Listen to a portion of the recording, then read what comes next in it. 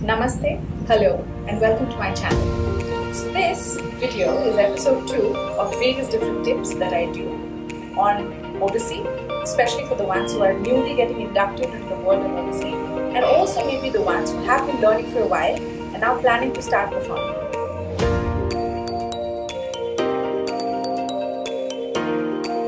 So last episode I covered 5 tips, 3 of them were dance related and then 2 of them were the costume related tips. This week I'll do something similar. I'll do 3 that will be relating to the techniques of the dance and then 2 that will be more about the appearance of the dance style. Okay? So first tip that I would like to tell you about is oftentimes we do struggle not just with holding our chauka. By the way, how to excel at that, I have already talked about it in my previous tips video. So if you haven't watched it, feel free to go check that out. So as much as it is important to be able to sit in chauka, to be able to maintain the right gap while you're in the chauka position, those are all leg related stuff. How do you make sure that your hands are also in the exactly right position without your elbows dropping, without you changing the angles here and there, okay, or your shoulders feeling tired? One of the easiest way of doing that is, now this is an exercise which not just helps your hand but also helps your leg. So I'll show you both, but here the focus would be that we do not let our hands drop. So that way we are helping build the strength and stamina in our biceps and triceps in the forearm, and then also the muscles along the upper arm, and then also the muscles along the forearm. And that way you can make sure that you can sit in chauka and stay in this position or any other position. Hold your hand posture for really long without feeling tired. Okay? Alright. So the first that we do is we do kumbhakat. For those who don't know what kumbhakat is, this is kumbhakat. You go on your toes and then your heels are almost touching. It might not always touch, that's fine. Depends on what posture or what height you are at. But that is essentially kumbhakat. So what we do is we'll stretch our arms out completely. Okay? Completely take them out. You can clasp them. This helps me. It helps me stay centered. But if you want to hold it, if you want to just stretch them out, hold them separately, that's fine too. If you want to hold them with just about touching the tips, that's fine too. So I'll clasp mine. Hold them out straight at the shoulder level, not lower, not higher up, exactly at the shoulder level. And now on a count of 8, we'll go down. And then we'll hold on for a count of 8 and we'll come back up on a count of 8. Watch, by the way, how I'm going down, because this is additionally, besides helping you with the hand, it's also going to help you with the legs and the control of the legs. 5, 6, 7, go.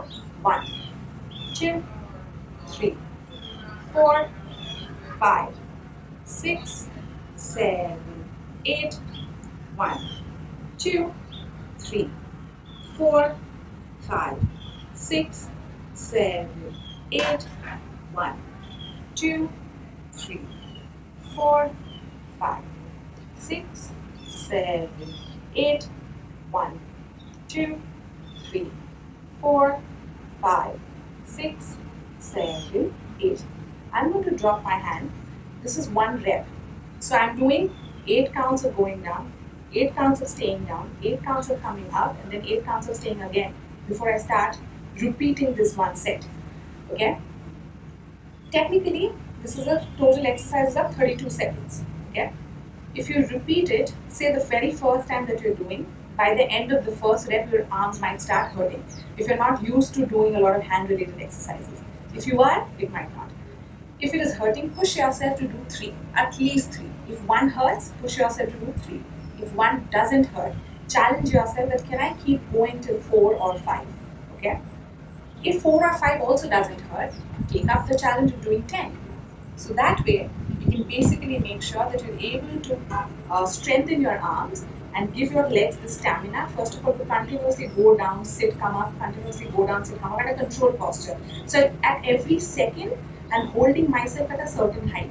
I'm not going to go down quickly. I'm not going to come up quickly. That's easy. We'll do what is difficult so that whenever we are dancing, if it's easy, we already got it. If it's hard, we got it too. Okay? So keep that in mind. That is a great exercise, by the way, for your thigh muscles, for your inner thigh, outer thigh. It also helps you slowly, the more and more you get comfortable with opening your legs and sitting. See, it's almost like 180 degree on either side. So it's almost like a split that you got. So the more and more you practice this, the more and more you allow your body to slowly go down, stay there, slowly come back up. It helps you with your thigh muscles, not just the strength of it, but also the agility of it. Okay? Another added benefit is what I did with my toes. Whenever you're going down and sitting on Kumbhakar, remember the entire weight is on the ball of your toes, okay? On your toes, the ball of your toes goes together. Now, that's a very small part of your body, a really tiny surface area. But how do we make sure that we make it very, very strong? Because in Odissi, we use a lot of our toes as well as our heel. So there is a very simple exercise, very, very simple.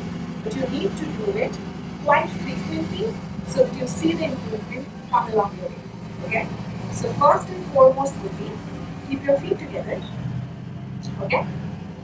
I'll also turn sideways so that you can see it better. But first let me show it the front view. Okay? I'll go on my toes, hold it, come back up, go on my heel, come back up, go on my toes, come back heel, come back toes, come back heel, come back toes, come back heel, come back toes, come back heel. On the side, if you are interested to see, I'm going to go on my toes, and then my heel, on my toes, then my heel, on my toes, then my heel, on my toes, then my heel. Make sure that especially when you're going on your heel, right, don't try to push it out from your hip. What most people do is, they have a tendency of 1, 2, 3, 4. That's not the right way to do it. You have to try to keep your back straight, and then with the minimal amount of force that you can generate from this bone and the knees, you have to go on your heels. So 1, 2, 3, 4. A lot of it is actually coming from my knee. I'm strengthening my knee as well. Okay? So 1, 2, 3, 4. Of course, your ankle bone as well, because that's the one that's essentially doing the motion. 1, 2, 3, 4, 5, 6. This is right. What not to do? 1, 2, 3, 4. That's wrong. Okay? So don't push yourself, don't make it easy by just pushing your hips out. Okay? So that was step 2 for you. This will help you strengthen your toes and your heel. Again, I would say do easily 30 to 40 times better, even better if you can do it 50 times every day. First of all, this exercise doesn't hurt. You won't even realize how quickly you start seeing the benefits of it. And also it kind of makes you, give this rocking motion, which all of us like, right? It's kind of relaxing and calming in its own way. Okay? Alright. Now moving on to our tip number 3, which is going to be with our face. Or rather, one of the most important feature on our face, that is our eyes. Okay? So this is something that, would help you to establish what is unique about the eye movement of Odissi. Mostly, I'm not saying all the time, mostly the eye movement of Odissi is not very sharp. I'm not going to look at a certain direction like this. Like, I'm not going to give a very sharp, discrete motion. It wouldn't look like this. 1, 2, it doesn't.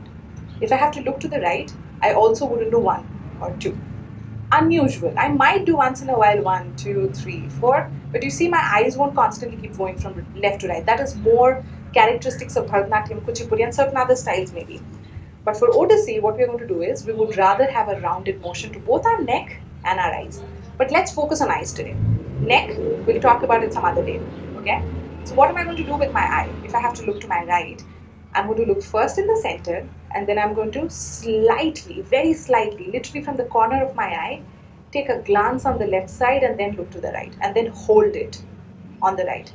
And then now if I have to look to the left, I'm again going to almost steal a glance and look to the left. Steal a glance and look to the right. Steal a glance and look to the left. How am I stealing my glance? The quickest, easiest way to learn that is when you're looking to the right and now you want to look to the left, you look down a little on the right side itself. Holding your sight, holding your gaze on the right side, you look down momentarily for like a split of a second. So 1 and 2. So you see it goes, it follows an action like, my eyes are doing that. It's going to look down for a second and then look there and then hold. Then again hold. Then again quickly look down and hold. Look on the other side and hold. Look down, hold. Look down, hold. Look down, hold.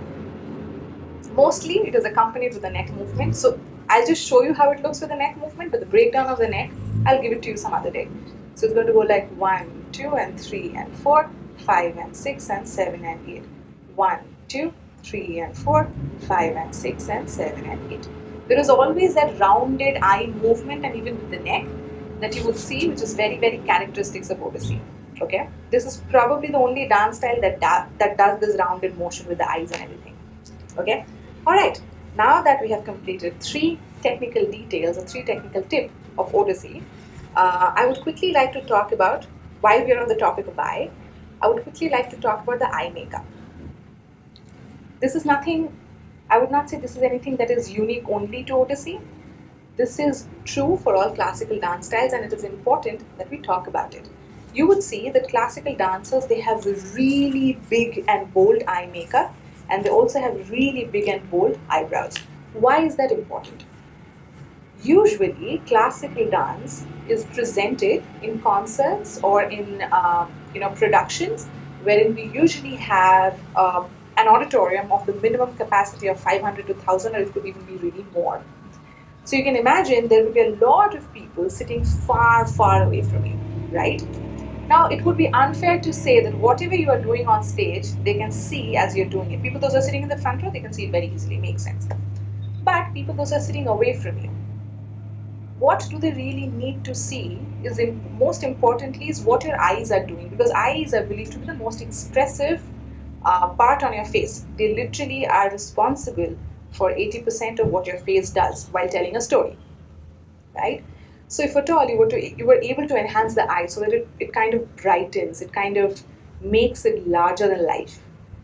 That way, people those are sitting far, far away from you, even if they cannot see the smallest intricate details, they'll more or less get what's happening. So if at all I'm looking to the right and my eyes are big and wide and painted really well, like bold and strong and black and dark, people those are sitting far away from me, even they can see what's happening with my eye.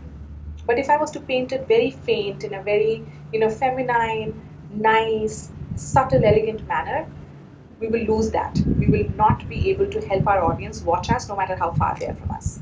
So I hope that kind of helps you to understand that why it is important that each time that you're going on the stage, whenever you're doing your classical dance makeup, you do big, bold eyes. That is very, very crucial. Okay. Also because we do a lot of things with our eyes. So the more we can enhance it, the more we can underline it, the better it is. The more attention we can bring to it. And last, I'll talk a little about the headgear. So Odissi has a very unique headgear, right? The one that I'm wearing right now. So what all goes into it? There are three components to it.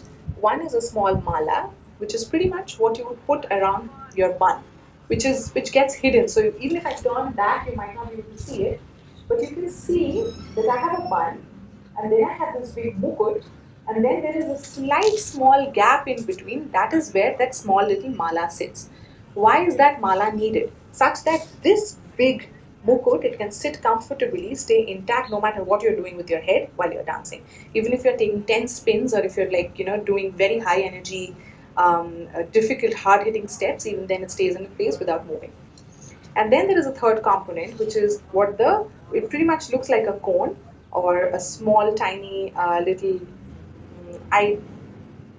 we can name it, we can call it like a little peak, okay? So that is what we would place right here. What do I mean by right here? So where my hair ends before the mukut starts. So my hair ends to go into a bun. This is the bun.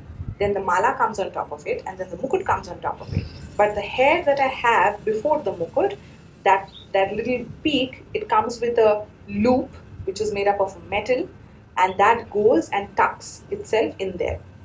And I personally do not use it a lot, only because I find that loop kind of getting stuck in my hair, but it just enhances the beauty. So I encourage everybody who should and can wear it and enjoy wearing it. But as I said, I have an issue with the loop of it, so I do not wear it.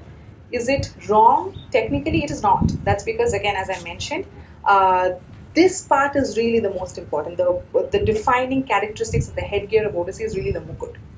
So as long as you're wearing that in a traditional Odissi performance, it is still very, very technically right. And again, as I mentioned, a lot of customization has happened over the years to the dance costume, and it also varies from different schools, like what Guru Kirucharan Mahapatra's students, that currently their institute is called Shujan, what they would wear versus what a dancer or a dance student from another great Gurukul called Nrityagram would wear might vary a lot.